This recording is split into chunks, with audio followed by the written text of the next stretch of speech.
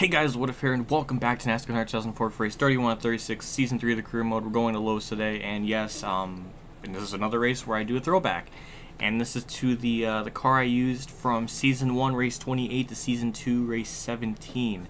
It was a tribute to oh my god, I forgot. I need to look at my freaking notes here. I think it's the Davey Allison. I'm pretty sure. What is it? I should have done this off camera, but no, I'm fucking stupid. Oh yeah, it's okay. No, it's Talon Quickie. I'm sorry, I forgot. It's been since like December or January since I last used this scheme, so I forgot. Anyways, yeah. So brought it back for this race only, and I always liked it. I always thought it was a cool scheme. So thanks to NASCAR Nixon for that. I still love you, by the way. Anyways, team management. Let's just pick out our stuff. Garage. Not pick out our stuff. Just check out everything. Chassis. This is what's going on here. Engine. Again, we can't really do anything because everything's still being built or overhauled, repaired, and all that jazz.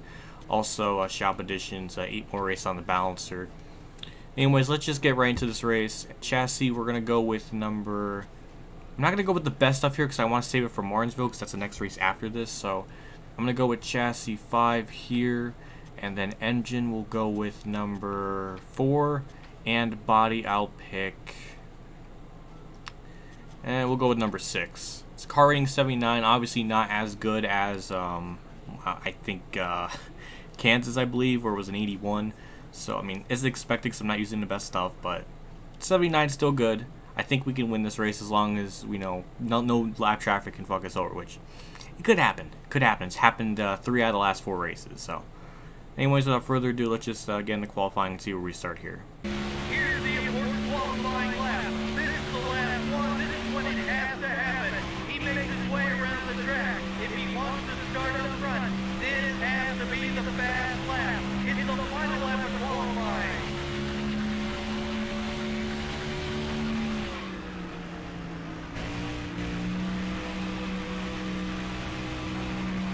Hang on, turn 4, the first lap's a 29.2. I kind of messed up 3 and 4 just a little bit, but we're going to come across the line with a 28.9, 3/10 or 4/10 faster, and it'll get us 11th. On the inside line, so that's good. Obviously, we don't get our sponsor objective, but whatever. This game's objectives are way too freaking insane. But anyways, let's just get into the race. I feel a win, but you never know. I thought I was going to win New Hampshire, but nah, lap traffic. And I thought I was going to win Dover. Nah, lap traffic. So I'm not going to count my chickens before they hatch. Tony Stewart and Mark Martin start up in the front row. Let's get this race underway here at Lowe's. 3, 2, 1. Green flags out. We're underway here for 33 laps. Starting on the inside. It's obviously not as long as the Coke 600 because this is the 500-mile version of this race. So that's interesting. An interesting fun fact, I believe in 2002 was the first year where they did the Bank of America, you know, UAW, GM Quality 500 race in the night, so I believe that was the case, which, I don't know, it's weird, because I burped again, why not, but normally, like, I don't know, maybe it's just me that I just like the idea of, like, one race being in the day, another one being at night. I just thought the day races were always kind of neat. I didn't think it was necessary to have both of them at night races. I don't know, that's just me. But as I'm talking about stuff from the past, I'm in 8th. We gained a couple spots on the first 2 laps, and this car, just like the first time we went here earlier this season, we're fast. That's not really anything shocking, but it's good to know, I guess. Anyways, we passed Rusty Wallace for 7th. We're going to try to get to the inside. Junior got a really good run off of 2. Now we're 3 wide, and Junior actually gives me racing room, so thank you, Junior. Something lap cars probably wouldn't frickin' do. So, yeah, I like how the lead lap cars race me more with, like, actual respect than lap down cars. Like, what reality is this? It should be the other way around, shouldn't it? I don't know, but Mark's dropping a couple spots since the race started. He was on the outside, so I could explain it. Stewart's still leading, which, you know, it's amazing. You know, I try to pull away from Stewart because I know we're probably going to suck at Martinsville and Atlanta, so all the points we gained from even the wins that we got, like at Talladega and at Kansas, it's just It might go all the way in one race, just because Stewart is just that. This is like 2000. If anybody remembers playing like NASCAR 06 Total Team Control, Tony Stewart was like so damn like just good in that game, like his AI counterpart, and like he was like top 4, top 5 every race. So I mean, it's on that tier of just amazingness. Oh my God, that was the worst. That was the worst part of the track to try to make a move going in the corner when there was no room to make there, but. Get a really good run off of 4. We get to the inside of Jarrett. Oh, nipped the grass a little bit, but it's okay. Okay, hit the grass again. Go 2 for 2 there. And there we go. We clear Dale Jarrett. And now our sights on Tony Stewart. Yeah, this car is freaking fast. It likes to go, even though I kind of messed up in turn 1 there a little bit. But the car really, it likes to go. It's a very nice feeling. Slowly but surely we're catching Stewart here. We just get such good runs like off of 2 and 4. It just catapults us on these straights and it just sucks us into them so much closer. And look at that. We got such a run on Stewart. Now we're going to be side by side with him going into 1. The car gets a little bit sideways, but we're still side by side with him. We should be able to clear him off of 2, and we do. Barely, but we get the lead 7 laps into the race. And now it's just time to pull away just in case the pit crew make a mistake. And put us far back. I don't know. So this is the part of the race where I'm just going to go into ultimate sweat mode and try to pull away from Stewart as much as I can just to get a good buffer zone between me and him in case the pit crew make a very cancerous error. The gap has increased to 2.8 seconds as you see Dale Jarrett took over the 2nd spot and Stewart is now in 5th.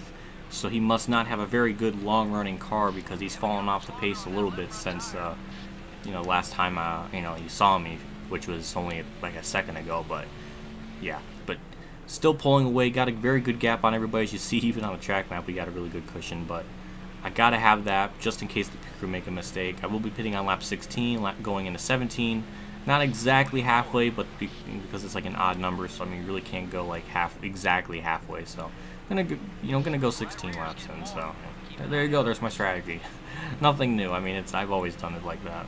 Heading down pit road this time by 70 miles an hour. Went in there a little bit too aggressive, but there we go. 67 miles an hour. 4 tires not repaired damage. Full tank of fuel, not going to make a wet adjustment. Let's just see what our pit crew can do here as I get held up by McMurray. Thanks, McMurray. Yeah, we got a big lead here. And well, there goes all of our lead because we're getting held up. Okay. See, that's why you just never know. The driver hits his mark, the crew will go around, they'll go to the right side first. Change right side tire. 1 can of racing fuel going in. The crew will now swing over to the left side. This will be a 4-tire stop. 4 tires and 2 cans of 76 racing fuel. 15 1-second stop. That was actually pretty good, all things considered. They beat the estimated time, and somehow Harvick caught up to me. So now we're side by side with him. He's not really giving me any freaking room. Alright, we're just going to be side by side off the pit road here. What is this? Harvick giving me... Oh my God, he came up across the track. Yeah, I had like a damn near 5-second lead, and it went all the way. It went completely gone. Now we're back into virtual P3. That is unbelievable. Like, I put such a gap on 2nd place, and I still will not be able to get the lead once this all cycles through. That's why it's so important to just haul ass and try to get as big of a gap from the leader as possible, because you just never know. And it is honestly a little bit frustrating because, you know, I busted my butt trying to nail those laps, you know, lap after lap, and just for it to kind of go all the way there, it's a little frustrating. But we're right there with them.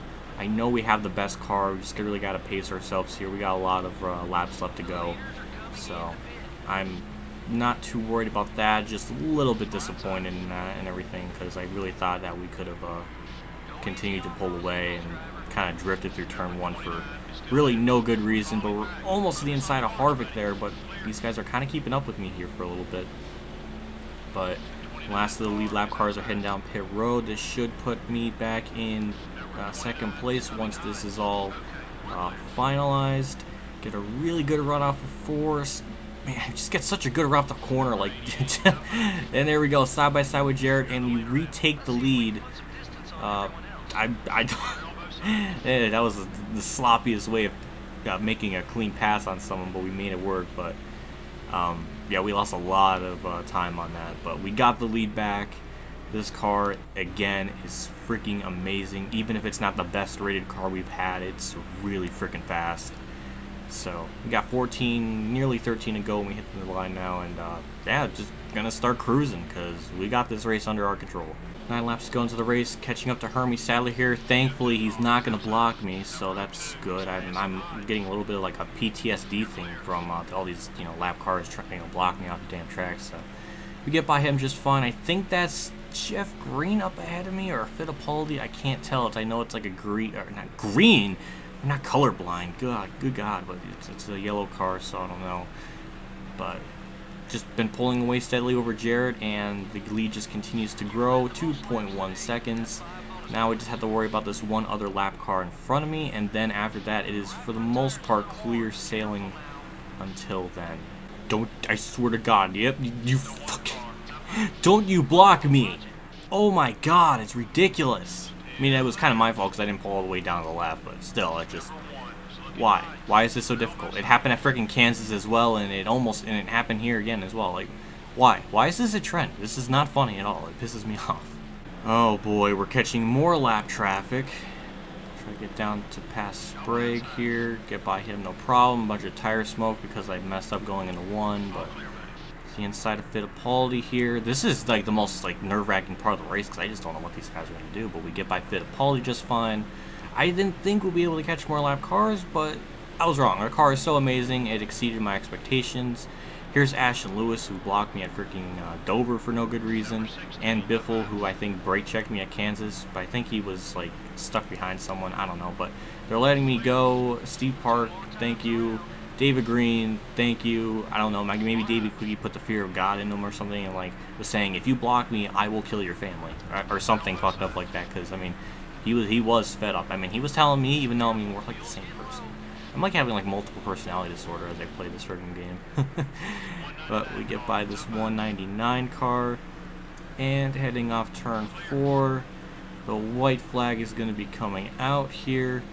1 more lap to go. 5.2 second lead over Jared. Just imagine if the pit crew did not make a mistake, or I wasn't getting held up down pit road.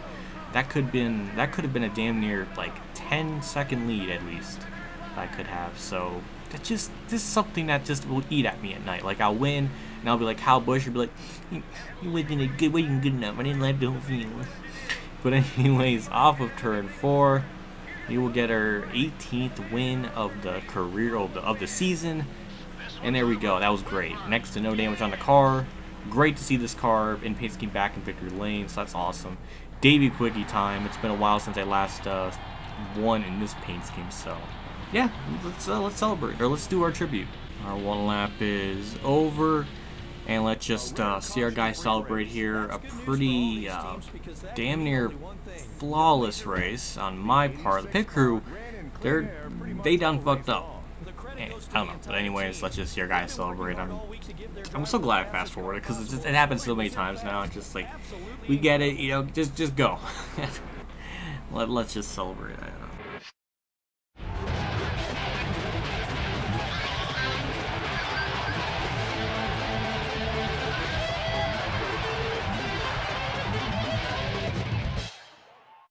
That was good.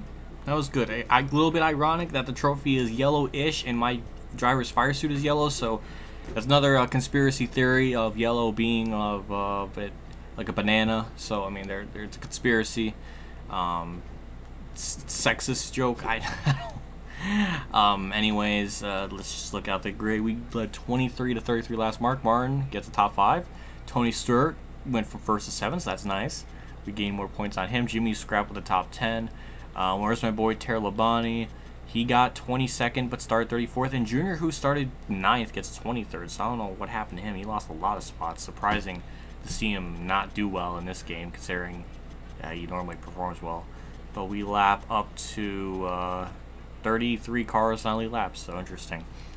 So that's it. We get a couple extra million, like 1.8 million, I think, in the bank. So, all right.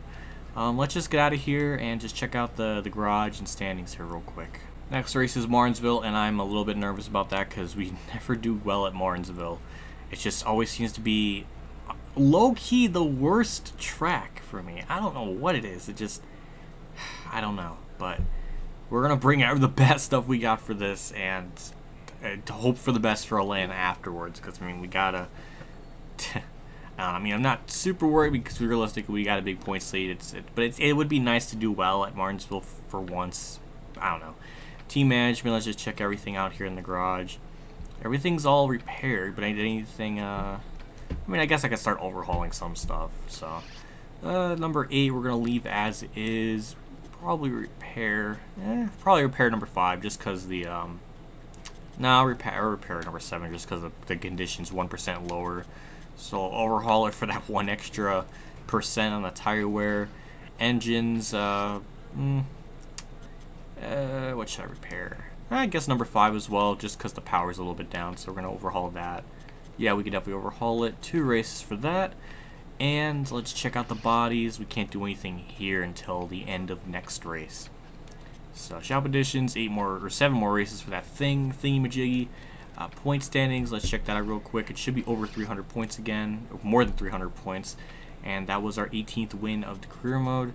Doing very well this season compared to last season. Just average tier 3.6. That's, I don't believe that. It's way too good. Anyways, we got a lot. It's been a good season. It's been a good season.